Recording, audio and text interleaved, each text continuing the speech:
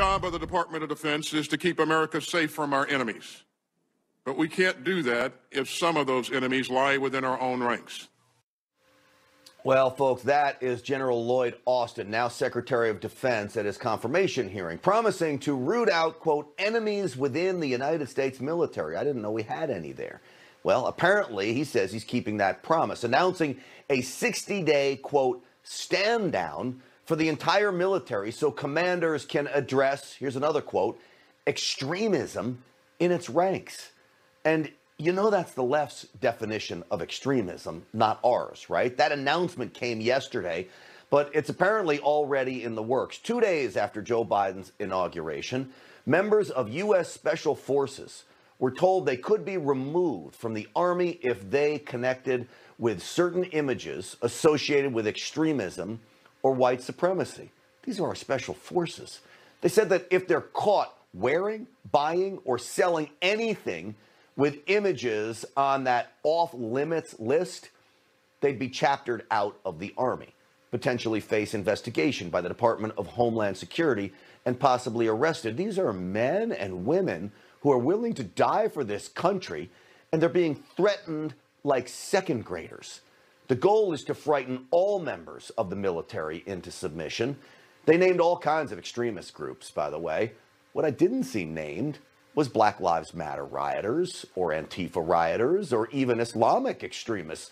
Those groups have caused far more damage in America than any right-wing extremist group has, and yet left-wing violent groups are ignored in this. Political persecution has now reached our military. Joining me now, two-star general, chairman of the National Guard Association of the United States, and adjunct general for Arizona's National Guard, Major General Michael McGuire is with us. General, thank you for coming on the program. Thanks for having me, Grant. Appreciate it. Sir, how concerned are you about this? Well, I'm both concerned and confused about Secretary Austin's headline. Have not seen an official implementation order for this stand down. In the past, we've had stand downs for safety mishaps or suicide prevention and sexual assault and harassment. And I'm also confused about introducing political discourse internal to the ranks, as we have remained the vanguards of the Constitution and apolitical since this country was founded. So I know that members of our military certainly must have political views of their own. It's America. They're more than allowed to have political views of their own. I have not heard many instances where this kind of political discord inside the United States military somehow is affecting battle preparedness or its ability to do its job. Have you?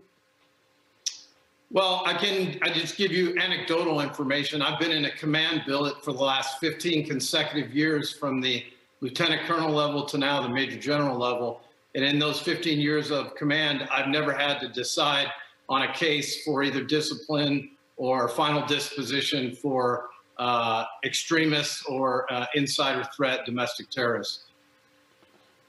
You know, General, I used to work in mainstream television in Dallas, Texas, and I remember having to go to Fort Hood on multiple occasions to cover the trials of Nidal Hasan and the devastation that he did on Fort Hood. And there were multiple warnings about his ties to Islamic extremism inside the United States military. I didn't see any mention of Islamic extremism here, which then has me thinking, they only concerned about one kind of extremism?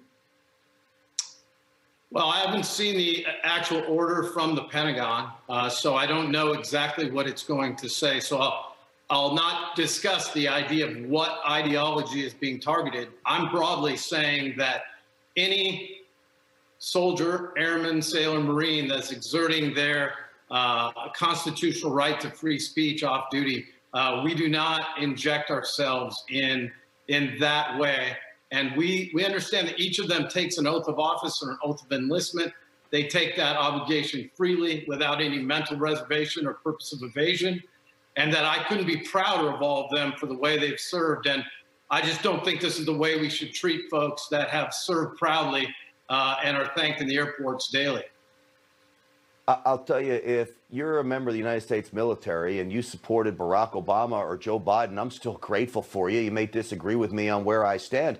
Do you think, last question, General, Is this an effort simply to root out people who possibly support President Trump, conservatism in general? I don't know that. I know that we have to take all threats seriously. And as I mentioned, anecdotally, I have not seen the insider threat problem exist or be persistent in the military. My biggest fear is the long-term effect on this great all-volunteer force that we formed and the suppression of thought or speech. And I just can't imagine putting these young soldiers and airmen in a position where they have to voice their opinion in some kind of a formal capacity. We've remained apolitical. I've served for over 33 years as a commissioned officer under 7 presidents from both parties. So I just am totally unfamiliar. That's why I'm confused. Yeah. Well, I think a lot of people are thinking it's just absolutely bizarre and most importantly, troubling. Major General Michael McGuire, thank you so much for your service to this country, and we sure appreciate you coming on the program today. Appreciate it, Grant. Thank you very much. Absolutely. You know, he mentioned all